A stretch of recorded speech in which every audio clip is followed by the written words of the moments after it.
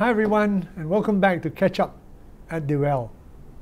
Today I'm Rupert, and today I have with me two ladies, Heem, Juay and Florence, and we will be sharing our thoughts, our takeaway, and some applications from 2 Samuel chapter 20. So let me hand this time over to Heem, Juay, and let's hear from her. Okay, so when I read 2 Samuel chapter 20, the key thing that struck me was how David treated Joab. So Joab was David's commander of the army. And so I think in order to explain what I felt, I need to go back a little bit. So if we read 2 Samuel, the earlier chapters, you find that Joab actually featured quite prominently in 2 episodes at least. So the first one was when David made Bathsheba pregnant. And then he got Joab to send Bathsheba's husband, Uriah, home, hoping that Uriah would sleep with his wife, and then, nobody would know that David was the father. And Uriah didn't, right? So then David sent a message to Joab, asking Joab to put Uriah at where it was the fighting was the fiercest, and then to withdraw so that Uriah would get killed. And so Joab obeyed, he did it, right? But obviously he knew what David had done, And then the next key episode was during the case of Absalom. When Absalom was pursuing David, Joab took the army and then went after Absalom, and David said, "Don't kill my son." But Joab went ahead and killed Absalom because I think he probably realized that if Absalom was going to kill David, he as the commander of the army had to protect David and hence kill him, right? And so I think he decided to do something that he felt was the right thing to do, to protect David.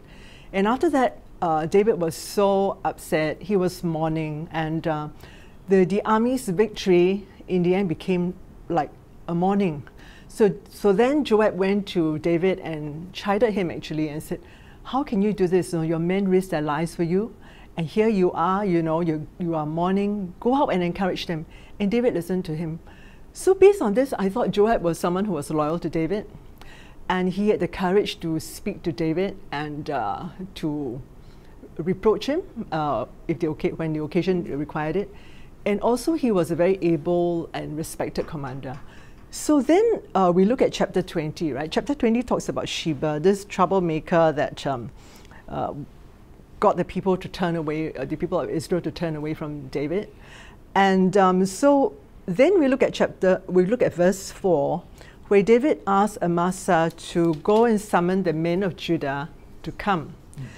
Now, question is, why didn't David ask Joab? He actually bypassed Joab in this case. And Amasa actually was someone who betrayed David earlier on and went over to Absalom. And here David is asking Amasa and not Joab. And then Amasa didn't come back within 3 days. So then David asked Abishai to lead the army and go and pursue Sheba. But why Abishai? Right? Abishai was Joab's brother, but not the more able leader. So why not Joab? But in the end, when you come to the end of chapter 20, we find that it was still Joab who actually got Sheba killed, right? And hence got David protected. So my question was, why? That was the thing that actually caused me to think. And I was wondering whether David knew that Joab knew what he had done before with Uriah. And there was always a little bit of a guilty feeling, right? And so then that might have clouded his judgment, clouded the way he picked somebody. It could be that maybe he was a bit unhappy with Joab's courage to chide him. Maybe other preconceived ideas. So there's one then, in this case, was David actually letting all these things cloud his judgment and not asking the best person to do the job, someone that God has placed before him to carry out the task. Okay, so is there any application? So for me, when I read that, right, my takeaway really was that I asked myself, and I told God that to open my eyes to see who He has brought to me, to help me or to work with me. And these may be people who work very differently from me, you know. They may be people I don't expect to be my partner or someone who would help me. But I need to learn to look at people, their different facets, look at their gifts, their qualities, and know that God uses different people, right? The people He brings to me, obviously a lot of people will not be like me, you know, work different ways, different personalities, but really to learn to see these people for who God wants them to be, and what God wants them to do with me and for me. Okay. What I thought about this passage is that, you know, it was actually towards the end, there was a bit of dissension, and there was a bit of rebellion. You know, Joab and he wanting to kill Sheba, you know, and in spite of the fact that, you know, he was well trusted by David, there's also cause for rebellion, and that is something that we all in our walk with God, we will rebel sometimes against authority. But we have to be very discerning and always seek God and say, look, where am I going from here? You have put me in this environment to work together with other people, right? And to make use of them. But if there's rebellion, what do I do? Do I follow them? Or do I just still go and see what God wants me? Because whatever we do, we cannot lose sight that God is in control. He is sovereign. Everything it's leading up to what He wants for all of us. You see, like how, you know, even though Joab was the person in control of, he was David's right-hand man. You know, he went and obeyed David. But when it came to killing Sheba, I think he didn't think anything about it. It's just getting rid of somebody. But there was this lady, like you mentioned some time ago, that this lady from the city, right? She said, "Don't destroy the city." You know, eventually what she did, she threw over Sheba's head. The city was saved, right? So in whatever we do, we must not just go with the flow, okay? Just go with what God's word leads us to do. That's my whole take here. There is rebellion, right? There is rebellion that comes on because of the choice of leaders. But we must always stay focused on what God wants for us. He is sovereign. He's in charge. I have the same takeaway with us, you know, Florence, because there was this insurrection. I think the whole chapter talks about insurrection, right? And I think Sheba took advantage of already what happened, right? Absalom already rebelled against David, and there was this insurrection. But as I read this chapter, what I felt, my takeaway was, there were people here that had to make choices. Whose side are they going to take, right? Whether they're going to follow the rebellion or stick with David. All right, and then you realize that there were a group of people who decided that they were not going with Sheba. They're going to stay with David and be faithful to God's call on this man's life. And so for me, I realized that even in our walk with God, even in our journey with God, there'll be times when we have to make decisions like that. There are times when even people around us may persuade us or give us an option, right? Another option. But I feel that at the end of it, what I learned from this is it's important for us to know what to choose. Right? When times like that, I think it's important for us to always choose God, always choose the side of the Lord. Right? And I think I agree with you even in terms of leadership and all that, and things may happen even in our lives or whatever with people we work with. I think it's important, like you said, who do you work with? They are all different facets, but yet I believe ultimately our choices should be in line with what God wants. And my take is that, and as I was preparing this, the whole thing about from Matthew chapter 25 came to me, right? That's where the separation of the goats and the sheep, right? And at the end it says when the coming of the Lord and this is the final judgment, right? When the Lord comes, there will be this separation, and the separation talks about the goat and the sheep, right? And what's the difference is that it's basically the sheep are those who chose to follow the Lord, chose to do His will, chose to be obedient to Him, whereas the goats are those who decided to rebel or do otherwise. So that's my takeaway. And so the application for me that in my journey with the Lord and in my walk with the Lord, that no matter what, even though the persuasion may be good, right, to choose another path, I think ultimately for me is that I must always decide to take the side of God. And David was the chosen king. There was no other option because God chose him. Therefore, if they chose otherwise, or they chose to rise up and raise another king, that would be, in a sense, the goats. So that's my takeaway, and I thought, and I agree with you as well, your thoughts, and so it boils down to our decisions in life.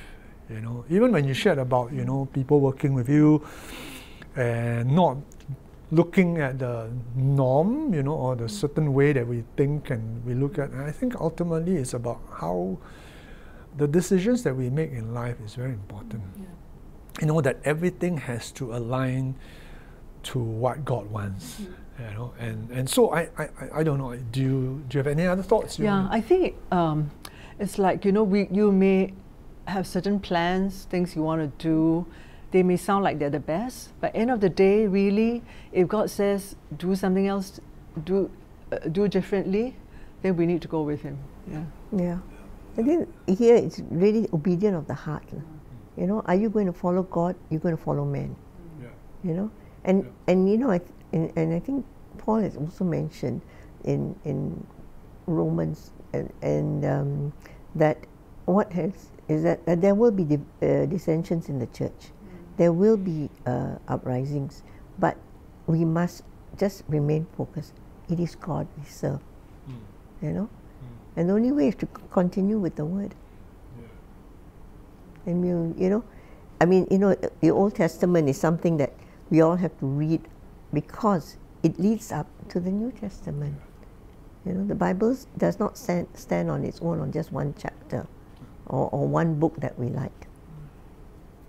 Yeah. And I like what you said, because sometimes we think that the Old Testament is archaic. It's just stories of old. But even with today's chapter, we realize that there are lessons in the Old Testament, lessons through the stories and the incidents in the Old Testament that we can apply to our life in the present time.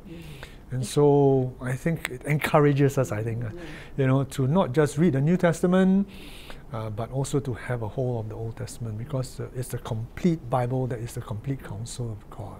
And as Heem says, you know, we work together with each other. You know, sometimes it is hard. There are differences, but we work together because it is God's goal. That's our ultimate goal too. You know, and we all work together. We all have to accept each other. But of course, if somebody goes against the Word, then we really stand upright and say, no, this is not what the Word is. And we have the courage to say that, you know. And you mentioned about the lady, right? The lady who to chop off his head and hung it outside the city, right? It also struck something in my heart that, you know, many times we think that we are the ones who need to do the job. But we all know this phrase that vengeance belongs to the Lord, right? He is the one who will ultimately take up the battle. He will the one who will set things right. And so I also realized that we just need to trust that the Lord, who is in control of all things, will do what He needs to do at the right time. And sometimes it may not be through us, maybe through other circumstances, maybe through other situations, and we need not take it onto ourselves to try to resolve everything. And the Lord will work out something as we trust Him. I mean, that's another thing, right? Because, I mean, Joab could have done it, or David could have done it himself. But yet this lady rose up and said, let me do it, you know. And you think about it, right, in those days, here is this lady, actually she saved her city, didn't she? Right? You know, she had the courage to stand up to a commander of the army and say, don't do this, right? What do you want? Okay, I give you the Joab's head. I mean, I give you Sheba's head. Right. Another lesson also, as you shared, right, is like, she's a commoner. Yeah. She was not even part of the military. Yeah. Right. Yeah. But what you said was courage. Yeah. She had the courage to stand up to help David and also to protect her city. Yes. You know? I think for her, where she was, there were other people there in that city. And it didn't stop her, you know. She didn't say, oh, you know, she really went, this is what you call to rise up in faith. Yes. Yeah. Ferocious courage. Yeah. And I like it about this thing, right? And she just went and did it. And you say, well, wait for somebody else to do it, right? Yeah. Correct. Instead of waiting. Yeah. And God makes use of anybody. See, you know, throughout this whole chapter, we talk about all his commanders, the people who were leading the armies. But who saved the day? It was just this lady who said, do not destroy my city, who didn't want her city to be destroyed. And she stood up and she said, okay, I hand him to you. So if God could stir a nobody, in a sense, to do this, I think every one of us can be used by God to do His purposes and His plans. So it's whether you're willing. Yes, and have the courage to do whatever God has called you to do. And the amazing thing, I don't think she really realized the vastness of the outcome of her obedience or her act. Right? I mean, to her it's like, okay, this guy is troubling the nation, I'm just going to do this. But the outcome was so great. I mean, I maybe after that, then she realized, oh, you know, I saved the city. You know, so wow. So thank you, ladies. Thank you very much. Thank you for sharing your thoughts, and thank you everybody for joining us. We will now close in prayer. Let's pray.